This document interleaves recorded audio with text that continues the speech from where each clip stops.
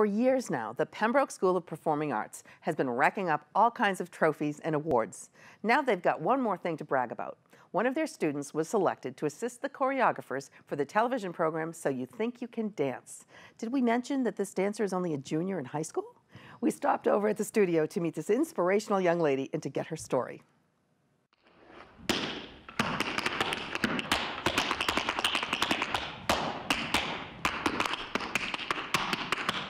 When Claudia started dancing, she was 3 years old, and she was a strawberry.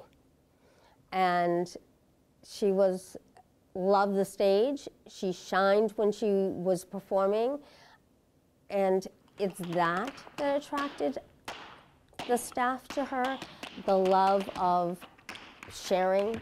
As she's grown, her interests have grown with her. She's a fabulous technician.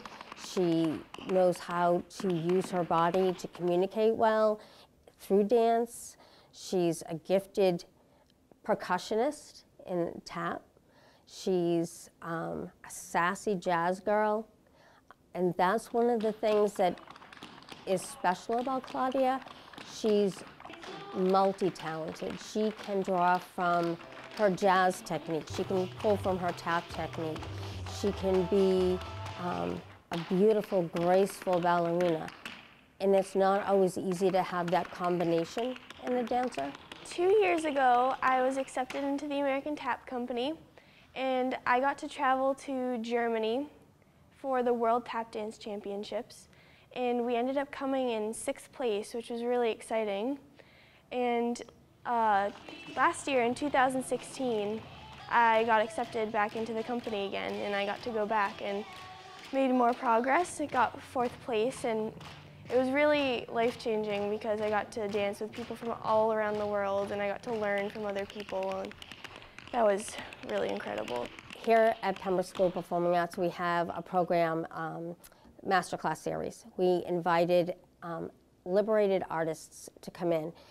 They came in, ran a convention, they saw Claudia, they saw what we see in Claudia, and invited her to be a dance captain for them.